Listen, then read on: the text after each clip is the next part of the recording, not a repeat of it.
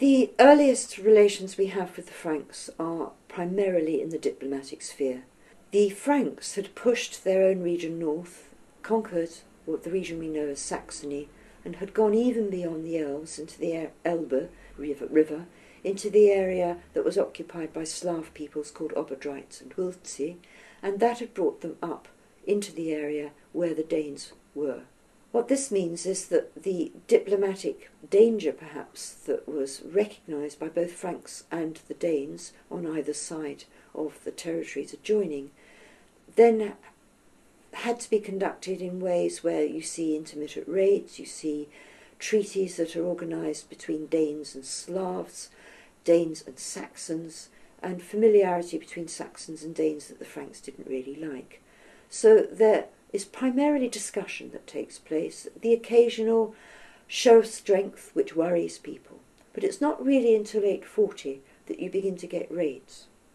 One of the things that's very difficult for historians to determine, but they're pretty certain about it, is that most of the raids were opportunistic groups, bands of essentially raiding pirates, and that this is not something that can be identified as political attempts organised by the ruler back in Denmark to try and conquer Francia in any way at all. One thing that is also clear, and I mentioned Harold Clack earlier, is that some of the Danish rulers, or people who wanted to rule Denmark, would actually use Frankish support to see if that would actually assist them in their bids for power at home. So we're essentially dealing with two neighbouring, quite strong peoples, sufficiently strong, in fact, not ever to get conquered by the Franks, or even for the Franks to contemplate conquering them.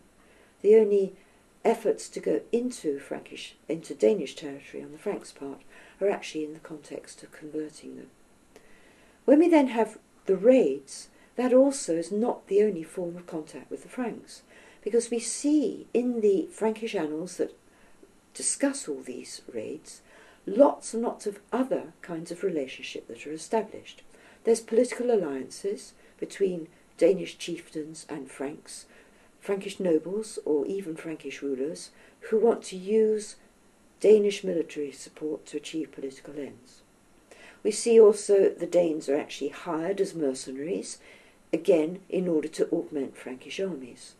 We see the Danes, and sometimes Norwegians too, assisting the Bretons who are rebelling against Frankish attempts to conquer Breton territory.